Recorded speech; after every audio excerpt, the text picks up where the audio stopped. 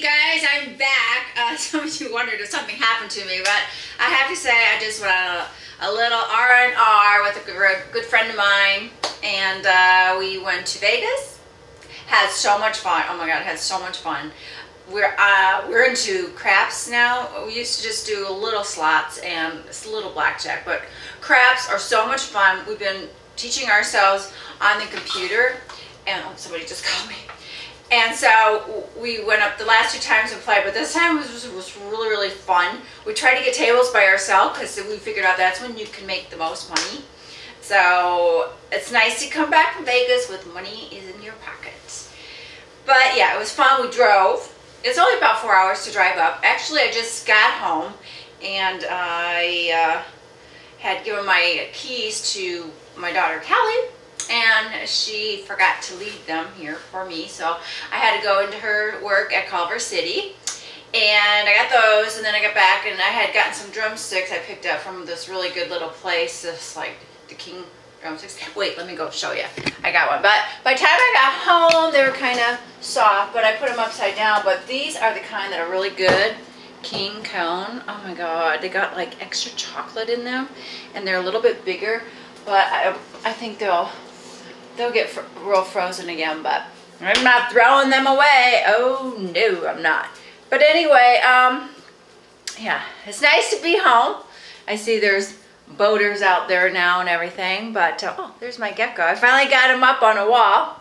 Okay, with the help of my friend. I'm not really good at putting things here and there, so I am. Oh, I'll have to show you my patio equipment when I get resettled again, so you can see how it is. I've got all my cushions over there, but I'm just gonna kneel down here by my fireplace.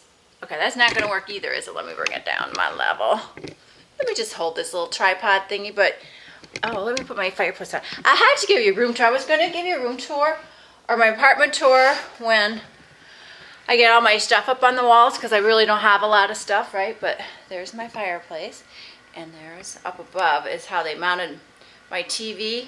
I got one of the swivel ones, and so I like that a lot. But I am going to put my patio furniture on. There's all my cushions. I bring them in every night because it does get damp out there, and you know, I spent like $2,000 on that whole thing, so it's like I'm going to take really good care of it. It takes only minutes to put it in, and when I show you, I'll show you.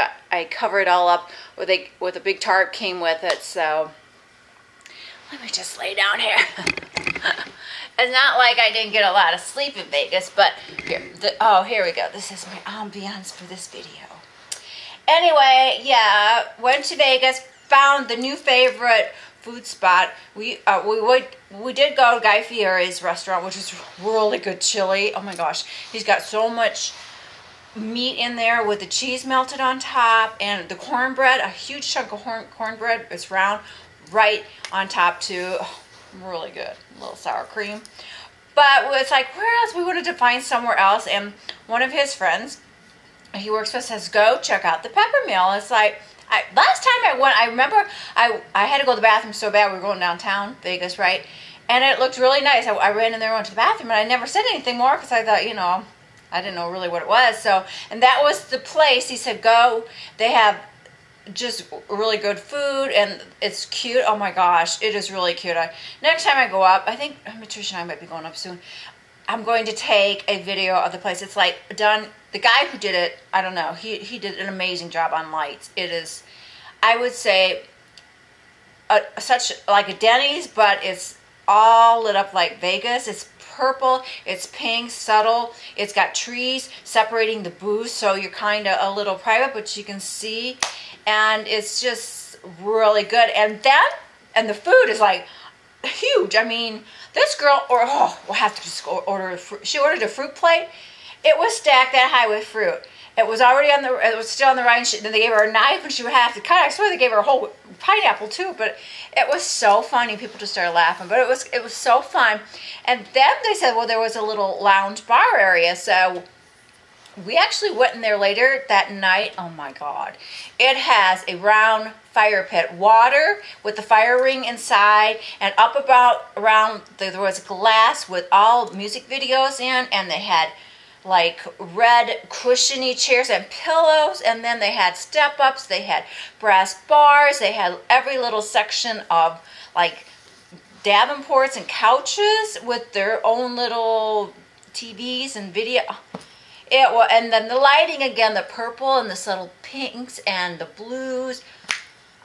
So that's where I'm taking Trisha when we go. It was just so nice to just, it was a sexy bar. It really was just really sexy.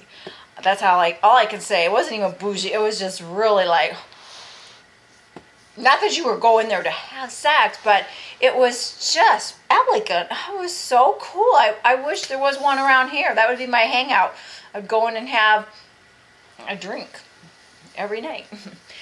But that was the new favorite spot, Peppermill. If you ever get up there, it's right before, excuse me, the Riviera. So it's worth it if you flew there and you have to take a taxi down there. It's worth it. You could probably walk there. We were stayed, up by the Flamingo in that area, so it was probably only a half mile from there, but really good. And then we had gotten an appetizers that night with our drink, and we got the nachos. Oh my God, they were heaped full. And I forgot my camera, or I will show you next time I go, I promise. It is just, I think it's a little hidden gem that a lot of people don't know about, because I would never have known had somebody said, go check it out. And it's not because it's enormous portions, which they are, but it was just a great atmosphere. I love to go out and have a great atmosphere. That's my thing. So anyway, okay, well, I'm gonna go. I'm gonna have bruschetta tonight, having some company over, and I'm gonna sit on the patio, watch the boats, and kind of chill. Tomorrow I go to my doctor for another blow-up session. I'll let you know how that goes. And I did pretty good at Vegas with, the unevenness of my breasts, and I wore heavily padded like a swimsuit top. That worked really good, but I mean, not the same, but hopefully next time I go up there, I'll be 100% back to myself. Anyway, I hope all you guys are well. I missed talking to you. I didn't forget about you.